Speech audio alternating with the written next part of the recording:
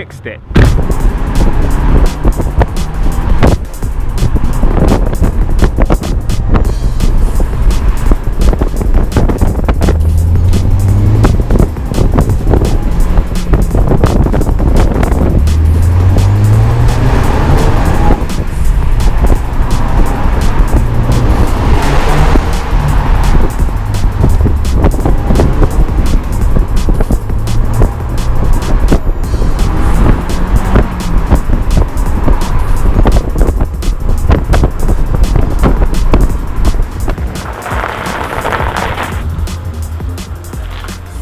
The Audi TT. I don't know what you can hear from those clips. Hopefully there's some sound. If not, I've recorded some on this to kind of show you guys. But as you can clearly tell, the TT is now working.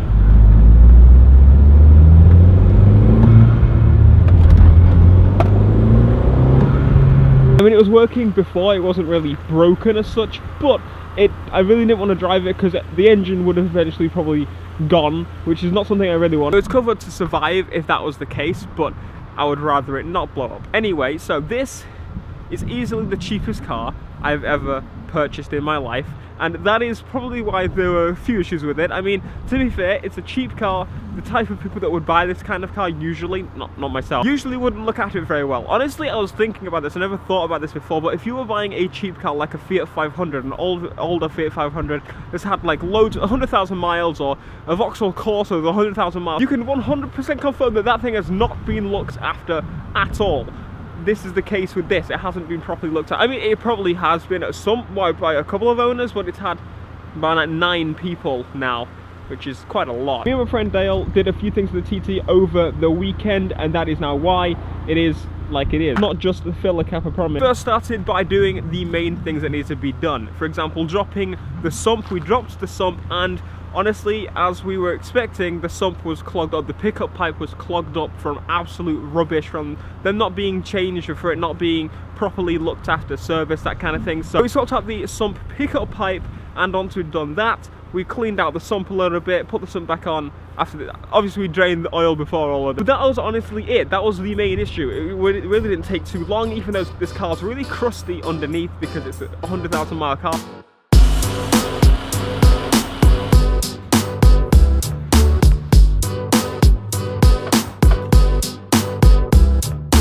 That actually, if you cambered it the holes don't quite line up. Do they not? No. You could probably get tyres that thick for it, they're like the wheels that thick. Yeah, maybe. If you cambered it, it would fit. Hole there, just about lined up, that one's nowhere near. Can't see that one or that one. Well, should we try the other Lexus wheels? Yeah. No. Ah! So we're stuck with the cruddy wheels for a while. Same pattern on them as for them. That? Oh, okay. Yeah.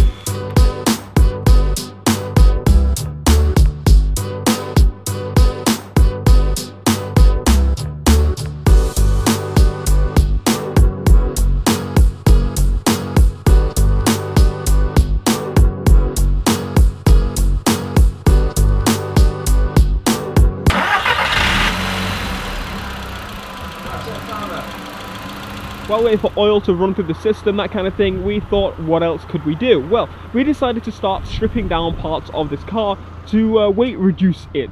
Now, we've taken out quite a bit of plastic at the back. As you can see, everything is exposed behind the seats. But lean the seat forward, all the bits of plastic from behind here have gone, except one really awkward bit that refused to come out. It's right there. And as you would have already seen, again, this vlog is going to be a mishmash of past and new clips. It's going to be a little bit hard to follow for some, but hopefully it turns out alright. I'm trying a different like style as such, but we ripped out basically everything from the trunk. There was an old CD player behind there, but basically you can see all the way through into the car now, which means it's also a little bit louder, which I kind of like.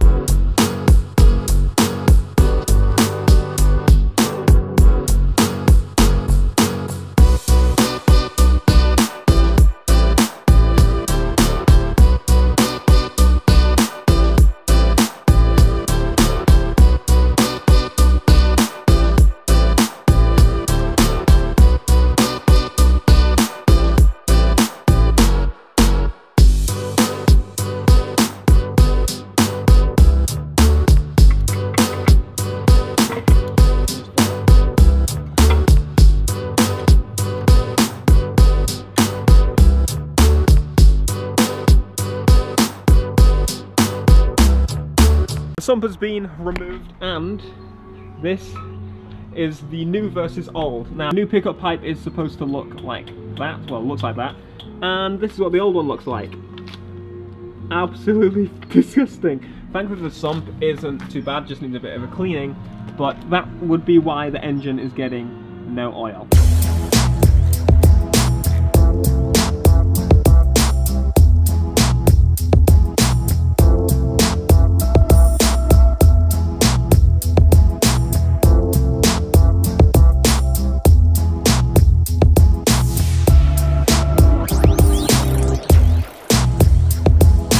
It didn't take too long at all, and instantly the car sounded so much healthier with the new oil, the new oil filter, all that kind of stuff. But I didn't want to just stop there. Since we're doing a service on the oil, I thought it made sense to do a service on pretty much everything else as well. So we did fuel filter, air filter, pollen filter, pretty much the general service stuff that you would do for a car. We also changed the spark plugs, and now that I've done all of that, I don't know why I hadn't done it before on my own in the first place. It's generally quite easy. The RCF, for example, I'm not going to do most of that myself. I'm going to take it to a garage and they're going to do it, because it's a modern car for one, and that I want the stamps to make sure that it shows that it's been serviced or that kind of thing.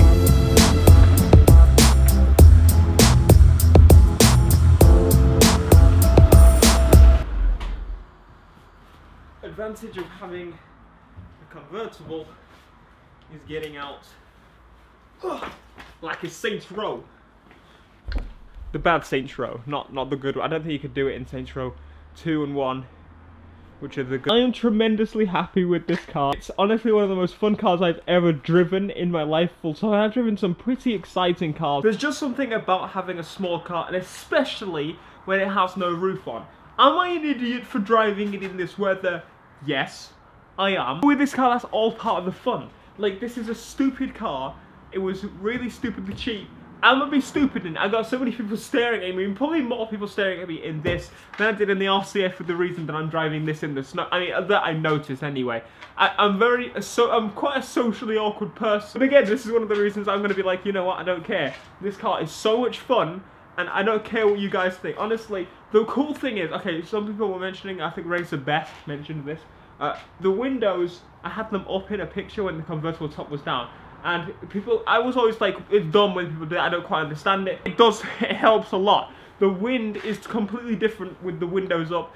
It should be something quite obvious, but at the time of when I saw the people do it, I was like, why would you do that? One annoying issue I'm running into with the car is, there's actually the old stereo in here. I'm actually having issues with getting it to let me put the code in, because unfortunately I put the code in wrong twice, and now it's locked itself. I want to make use of those Bose speakers. Oh, also the little window started working, which is very useful. Also helps us mount a GoPro on the back. This does mean now we are at the next stage of the project car. It is working, it is running fine. We're going to be stripping out stuff as we find it. There's actually quite a lot behind the rear bumper apparently, but the next proper stage of this vehicle is actually starting to do things to it. Now, if you guys know of any cheap wheels, let us know. We're probably going to do coilovers and wheels as one of the first things. It's a little bit floaty, but it's not as floaty as you'd think. I mean, obviously my other two cars actually feel a little bit more floaty. This thing is pretty nice actually. Hopefully going to be getting an angle grinder at some point soon, so we can cut away some of the useless metal that's on the vehicle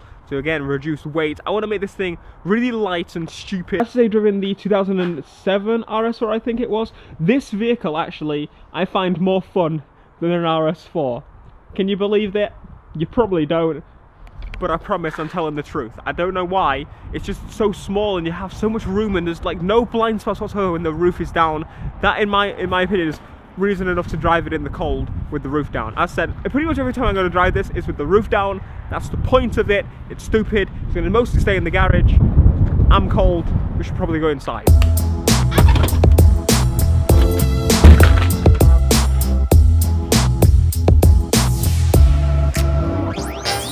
Thank you to those that are being so supportive about this idea. I mean, I think this is a very good project car because it's not slow. A lot of people are suggesting like hatchbacks or something. I really don't want a hatchback. I don't find them that exciting at all, unless I'm talking about like the Focus RS or something, which is, it's not too grand, I can tell you that. Let's face it, it was either this or an MX-5, and I think I personally found the right one for me. This is where crunch time begins. Cheap, mods, cheap upgrades, cheap everything. This thing is gonna start being in bits for the different reasons opposed to just having a service, for example. We needed to start with a service. It's just common sense. That's why we did it. I know people are gonna be like, you haven't modded it yet, where's the... It needs to be sorted. It needs to run before we can do anything to it. Now it runs great. We can start driving and figuring out what needs to be upgraded and what I feel needs to be upgraded. For number one, I think the wheels is something I'm going to be looking at. It is quite expensive for wheels and tyres, but that is something we need because the two front wheels have slow punctures. I'm going to be looking, but if you guys come across any bargains in your local area on eBay, whatever, let me know. I'm willing to travel to try and find some decent wheels for this car on the cheap, but I have no ideas what would match this car. So I think anything would suit this car. But I think that's gonna about do for this video. Thank you so much for joining us. Hopefully you enjoyed this little bit different video, and I'm actually showing you the driving of the TT. And I've got to say, it's one of my absolute favorite cars, if not probably my second favorite car that I've owned so far. Which sounds pretty crazy, I know. I've had some much quicker cars, but there's just something about having no roof and having a pretty decently quick car. Be sure to smash like, subscribe if you are new, and I'll see you in the next vlog. Until next time, guys, peace.